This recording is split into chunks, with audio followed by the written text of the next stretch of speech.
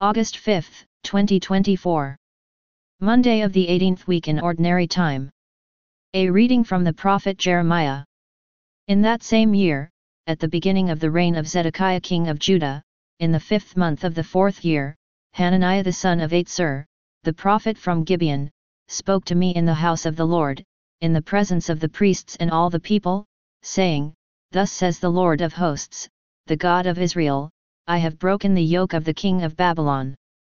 Within 2 years I will bring back to this place all the vessels of the Lord's house, which Nebuchadnezzar king of Babylon took away from this place and carried to Babylon. I will also bring back to this place Jeconiah the son of Jehoiakim, king of Judah, and all the exiles from Judah who went to Babylon, declares the Lord, for I will break the yoke of the king of Babylon. Then the prophet Jeremiah spoke to Hananiah the prophet in the presence of the priests and all the people who were standing in the house of the Lord, and the prophet Jeremiah said, Amen. May the Lord do so, may the Lord make the words that you have prophesied come true, and bring back to this place from Babylon the vessels of the house of the Lord, and all the exiles. Yet hear now this word that I speak in your hearing and in the hearing of all the people. The prophets who preceded you and me from ancient times prophesied war, famine, and pestilence against many countries and great kingdoms. As for the prophet who prophesies peace, when the word of that prophet comes to pass, then it will be known that the Lord has truly sent the prophet. Then the prophet Hananiah took the yoke bars from the neck of Jeremiah the prophet and broke them. And Hananiah spoke in the presence of all the people, saying, Thus says the Lord, even so will I break the yoke of Nebuchadnezzar king of Babylon from the neck of all the nations within 2 years. But Jeremiah the prophet went his way. Some time after the prophet Hananiah had broken the yoke bars from off the neck of Jeremiah the prophet, the word of the Lord came to Jeremiah, Go, tell Hananiah, Thus says the Lord, You have broken wooden bars, but you have made in their place bars of iron.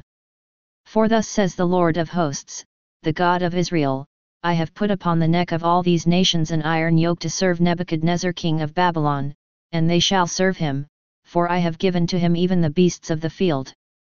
And Jeremiah the prophet said to the prophet Hananiah, Listen, Hananiah, the Lord has not sent you, and you have made this people trust in a lie. Therefore thus says the Lord, Behold, I will remove you from the face of the earth. This year you shall die, because you have uttered rebellion against the Lord. In that same year, in the 7th month, the prophet Hananiah died. The word of the Lord. Responsorial Psalm. Response, Teach me your statutes, O Lord. Keep me from the way of falsehood. Grant me mercy by your law. Teach me your statutes, O Lord. Never take the word of truth from my mouth. For I hope in your decrees. Teach me your statutes, O Lord. Let those who fear you turn to me, that they may know your decrees. Teach me your statutes, O Lord. Let my heart be blameless in your statutes, that I may not be put to shame. Teach me your statutes, O Lord. Though the wicked lie in wait to destroy me, yet I ponder your decrees. Teach me your statutes, O Lord. I have not turned away from your decrees, which you yourself have taught me. Teach me your statutes, O Lord. Alleluia, Alleluia. Man shall not live by bread alone, but by every word that comes from the mouth of God. Alleluia. A reading from the Holy Gospel according to Saint Matthew.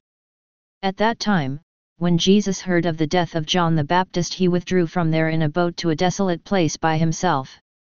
But when the crowds heard it, they followed him on foot from the towns.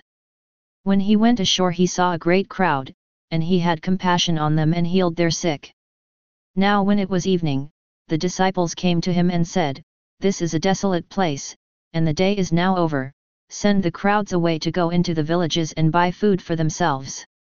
But Jesus said, They need not go away, you give them something to eat. They said to him, We have only 5 loaves here and 2 fish. And he said, Bring them here to me. Then he ordered the crowds to sit down on the grass, and taking the 5 loaves and the 2 fish, he looked up to heaven and said a blessing. Then he broke the loaves and gave them to the disciples, and the disciples gave them to the crowds. And they all ate and were satisfied. And they took up 12 baskets full of the broken pieces left over. And those who ate were about 5,000 men, besides women and children. The Gospel of the Lord. Reflection. Monday, 18th week in Ordinary Time. Different people react in different ways to the same situation. In the Gospel reading this morning, there is quite a difference between the reaction of Jesus and the reaction of the disciples to the sight of a large hungry crowd in the wilderness. The disciples wanted Jesus to send the crowd away. Jesus wanted his disciples to make some effort to feed the crowd. "Give them something to eat yourselves," he said. Even though they protested that they would not be able to find enough food to feed the crowd, Jesus persisted, and got them to bring the little food they could find to him. Then with that little, with those few resources, the Lord fed the crowd with the help of his disciples. The Gospel reading suggests that the Lord will always encourage us to take on some service of others, even when we may feel that our resources are inadequate. If we are generous with those few resources, the Lord will then work with them and through them in ways that will surprise us. The Lord can work wonders through the very ordinary and sometimes unpromising-looking resources and gifts that we possess. We have to do our bit, like the disciples in the Gospel reading, but the Lord always does much more. Yet, if we are not willing to do the little we can with what we have, the Lord's own capacity for ministry to others is curtailed. The Lord needs our resources, small and inadequate as they may seem, to continue his good work among us and in the world.